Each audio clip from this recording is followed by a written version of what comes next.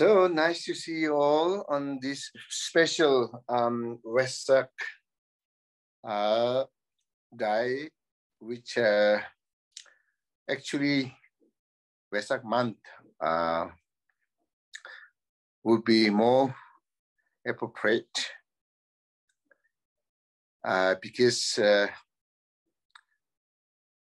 many different kind of Buddhist countries, places, and time-wise also 2,566 years, which is quite some times or long time. And especially that time, not same like our current time. That time, people do not have all kind of these days, one hand global connection. Nowadays, we have everything in front of us or in our hand. So mainly this reason that Buddha Shakyamuni, the time of the celebration of Vesak Day differs to place, country to countries. Some Buddhist countries celebrate 1 week before, like 8 lunar month or day. Where else? Some Buddhist country or places celebrates today as Vesak Day. Some celebrate tomorrow as Vesak Day. And some celebrates after a month, next month. So, we have mainly the 2 Vesak month or day. One is this month, and especially tomorrow, the full moon day, considered as the Vesak Day, the most important Buddha's activities fall on this special Vesak Day. Where else, especially Himalayan Buddhist region, or one could say Vajrayana practitioners, they preserve next month full moon as Vesak Day. So, however, important here is Buddha's teaching to be recalled, Buddha's biography to be remembered. One should commemorate related with Buddha's enlightened activities, Buddha's the teaching, the nectar of the dharma, and the advices, and those giving paths, those practices, whatever we could or we can, especially on these Vesak Day months, if very good, many people, they practice whole month more than normal days or months or years. If not whole month, at least a week. If not, then at least a day that we should put effort to listen to the teachings, read the teachings, meditate, practice as much as possible what we are allowed or that we want to put effort. What is the Vesak and why there are different Vesak days, celebration or Buddha Jayanti or Buddha Purnima is. So basically this Purnima means the full moon day is called Purnima in Sanskrit or Indian or Nepali, term. And so Vaishaka is the month, where there's a monsoon season, So simply, we have to know about these days, the significance of this month, these days, and then what and how we should celebrate or commemorate. Usually we celebrate birthday with a cake and drinks, food, yes, eat, and maybe little dance. Like that way we celebrate, right? But Buddha's Jayanti, Buddha Jayanti or Buddha, the Vesak day, should be celebrate something related with virtuous activities. Not so many. I gave you just few examples. The most important example, like listening to the Dharma, reading, and then meditation or practice, or the most important part. But beside that, offerings to the triple gems, life releasing, helping others, so many kinds of we we could do, one could do, it's numerous, it's so many Dharma activities, so many virtuous deeds that we could engage into, in this special day.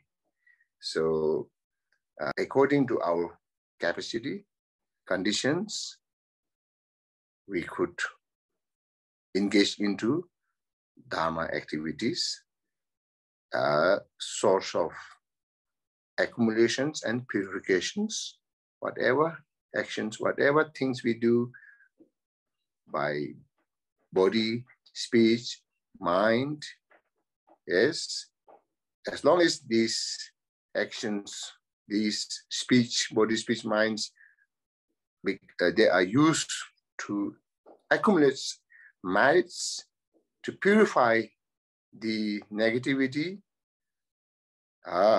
so they are considered as good commemorations of Buddha's Jayanti or Vesak Day. So, saying that, now Buddha Shakyamuni, as you know, we have so far 4 Buddha came into this world. In this fortunate era, we're gonna have 1,000 Buddhas. So Buddha Shakyamuni, who came into this world 2,566 years ago, is the 4th Buddha. And then similarly, 5th, 6th, 7th, 8th, 9th, 10th, until 1,000 Buddhas would come into this fortunate era. Yeah, important for us to make aspirations that we may also, we are not so bad and not so good according to the time of the Buddha era, because we did not directly in our present life see the Buddha, but still we born into the time that Buddha came into this world and his teaching is available. This is good side. Not so good is we did not born the time of Buddha himself, 2,566 years ago. So there we have bigger chance to attain different kind of realizations, So now you, as you know, Buddha before he came into this world, in order to benefit sentient beings, he would choose the best possibility, that would suit for the world, especially human beings. We human beings are very, we human beings are very complicated, So Buddha, in order to benefit these complicated human beings, Buddha would really, before he, come into this world, he would check thoroughly, like where to born, in which family, and place, and etc. like that. And now what Buddha showed us from these activities of his life or deeds, how many are there? 12 deeds. Yes, his life, if we try to bring into or summarize, there are 12 deeds, 12 main activities. Yes, example like birth, entering the mother womb, and then studying time like learning arts, and then marrying to the Sujata, etc., etc. Like there are 12 main deeds. And of course, the meditating 6 years under Bodhi tree, then attaining the enlightenment, state of enlightenment, turning the wheel of Dharma, parinirvana, passing into parinirvana, yes, passing into, yes. So all these 12 deeds, if we are wise, let's say, wise, and we are able to use our wisdom, or we are able to open up our eyes to see what Buddha's, these 12 deeds try to give us lesson. So we can learn so much, so many things just from the Buddha's 12 main activities or 12 deeds. Just out of them, let's say one example. Buddha being a prince, having the full luxury life as a prince or future king. Yet, Buddha showed us this luxurious life, this fame as king, powerful as king, all has no absolute meaning. They are just subject to change. They are the source of problems, source of sufferings.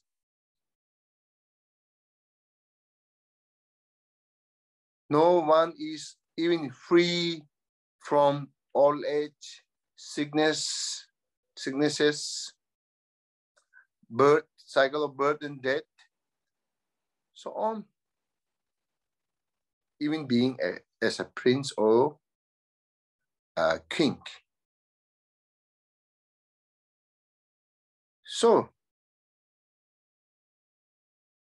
we could or we must learn just from these activities, tell us so much, many very, very deep meaning are there. So since human beings, we have capacity to distinguish of what we want and what we do not want. Somehow we have this capacity. But this capacity, if we use properly, with the support, with the instrument, with the tools of the wisdom, with the tools of our intelligence, if we use fully, there is a way, there is a possibility to eliminate all kinds of problems and sufferings that we are facing unwantedly, unnecessarily. But now here that all these problems comes into being due to we let secondary power like hatred, anger, jealousy, ego, these kind of emotions, they are not the nature of the mind. All the Buddha's teachings in sutras, in tantras, they are trying to, all the Buddha's teaching, they are trying to tell us who we are indeed. We are not an angry one. Our nature is not a hatred person. Our nature is not an egoist person.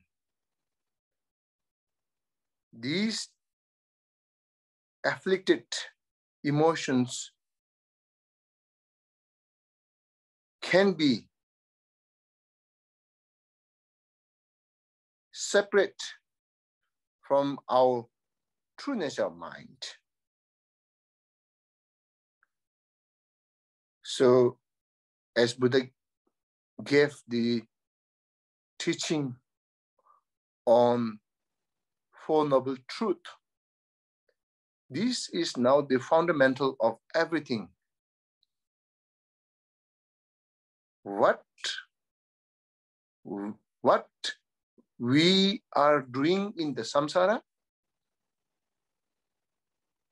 if we like it, okay, then we don't need Buddha's teaching there. This is enough. If we do not like this samsara, if we want to get out of from this samsara, then the next two,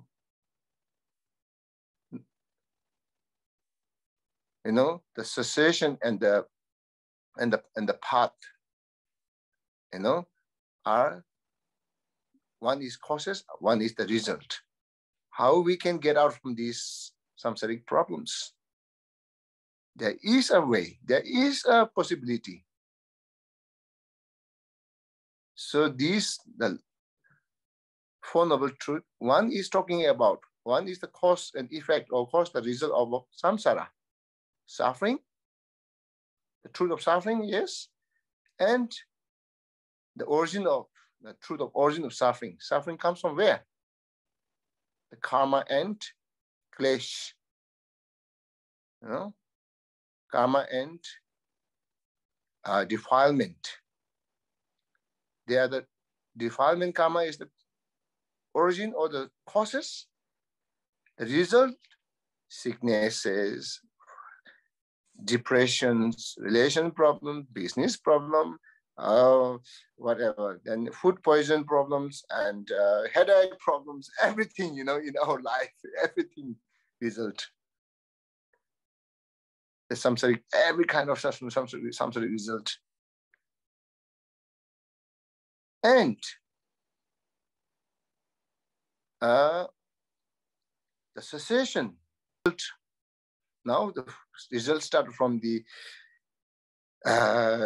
stream interer, one-time returner, non-returner, and arhat, and then bodhisattvas, first bhumi, second bhumi, third bhumi, fourth bhumi, fifth bhumi, 6, 7, 8, 9, 10 in the sutras. The 11 is the Buddhahood state, and the tantra, 11, 12 up to 13.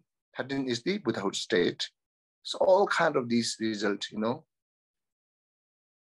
So if we want to get out of these samsaric problems, if we are not happy or satisfied with this samsaric attainment, achievement, pleasure, fame, power, money, so on and so forth, everything, then there is a way. As Buddha showed us, there is a true way. There is really a way, possibility. There's a way to escape, let's say. That escape is not only for self or only for oneself. We could use this great possibility for a really meaning of life. What is the meaning that we are human, that we are here in this world? So far, 10, 15, 20, 30, 40, 50, 60 years, we are in this world, 70 years, up to 70, we are in this world, every one of us. If we really check, if we really look back, what is the meaning of life?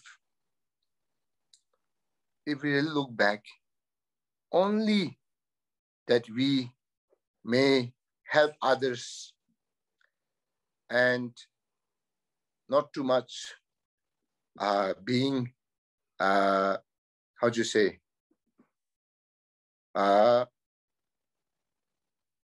victim by the defilement, calming our mind, not to let our anger, attachment, jealousy, ego, etc., to let use our body, speech, mind, and then put it into negative actions. And compassion.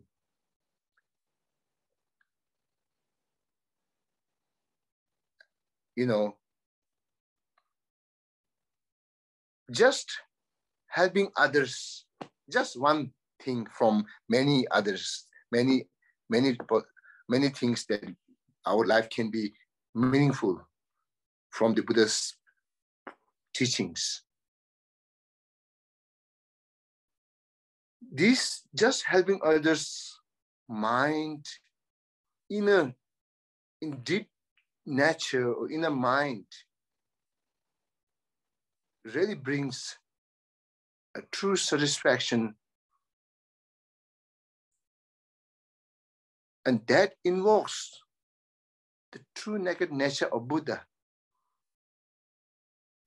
I mean, this just helping others can help to directly touch who we are, the true nature of Buddha. So we just spend a one day with that. Out of 20, 30, 50, 60, 70 years. That day is meaningful one. If we look back, that meaningful day, we can count on where our future designation or design, future, the plan. So as you know, Buddha's teachings come, I think you may also read or you may also heard, no matter, as long as I'm practicing the Dharma, it may take 100 years, 1,000 years, million years, eons. We are very happy, full kind of determination.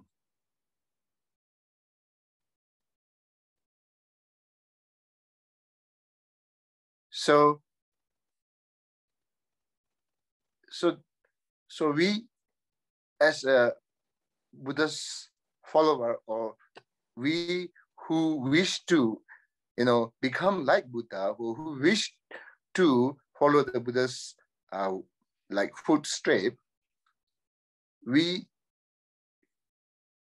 shouldn't expect the result in a day or week or years. Yes, of course, if it comes in a day, weeks, months, years, it's good. But if it didn't, each and every day, weeks, months, years, we are in this box of Dharma that we are, as you maybe Bodhisattva Charya Avatara, like those teachings talk about how courageous one kind of bodhisattvas in order to benefit whole countless sentient beings. So that kind of courage and that kind of determinations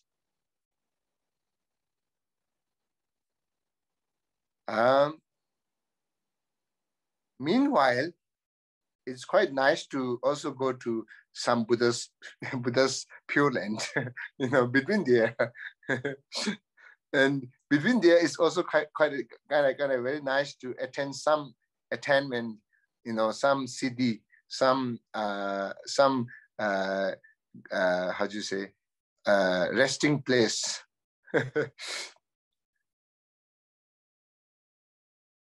But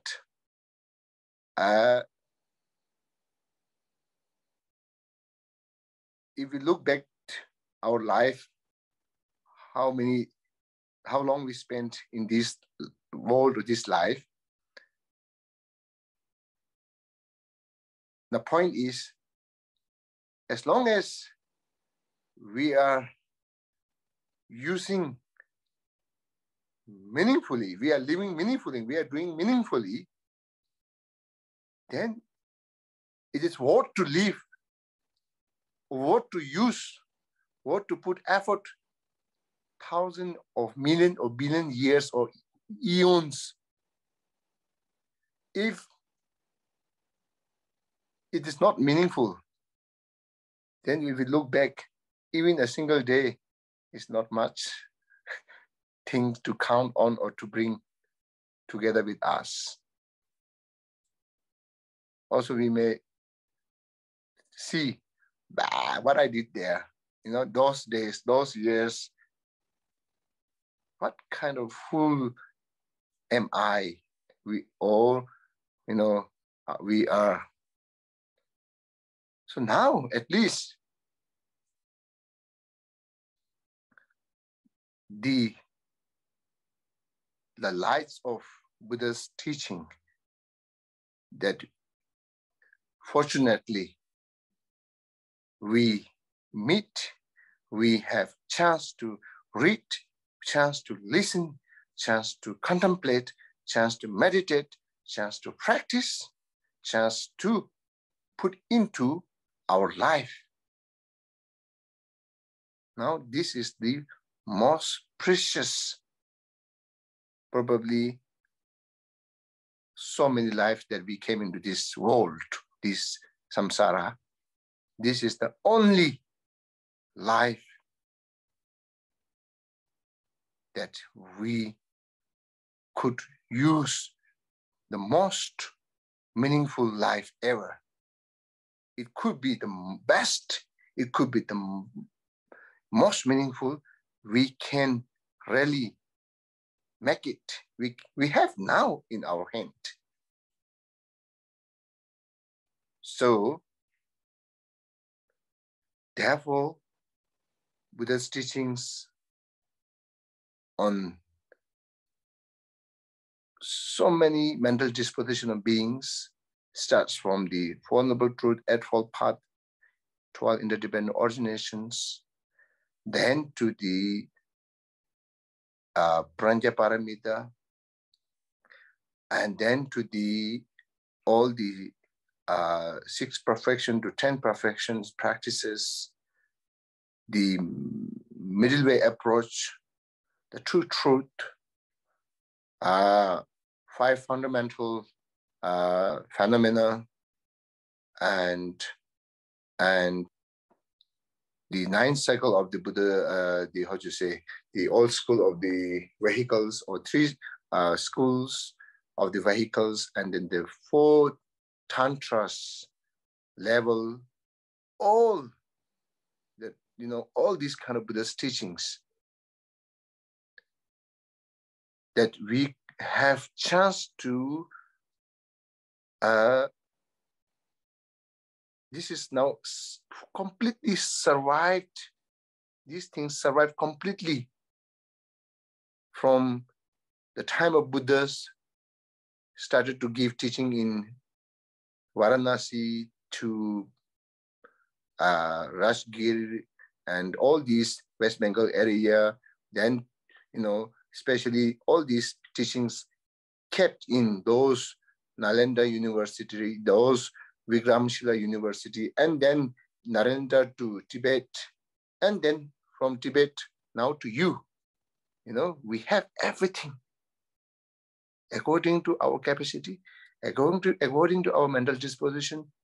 We have all these jewel, wish fulfilling gems, all these that can really bring happiness for self and others.